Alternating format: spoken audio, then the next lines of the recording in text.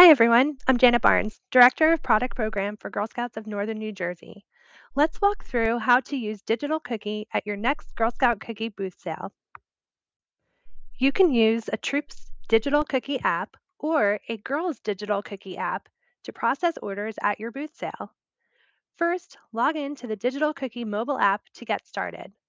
For information about setting up a Troop site, check out the eBuddy Help Center in the From the Council section. Once you log in, click the New Cookie Order button.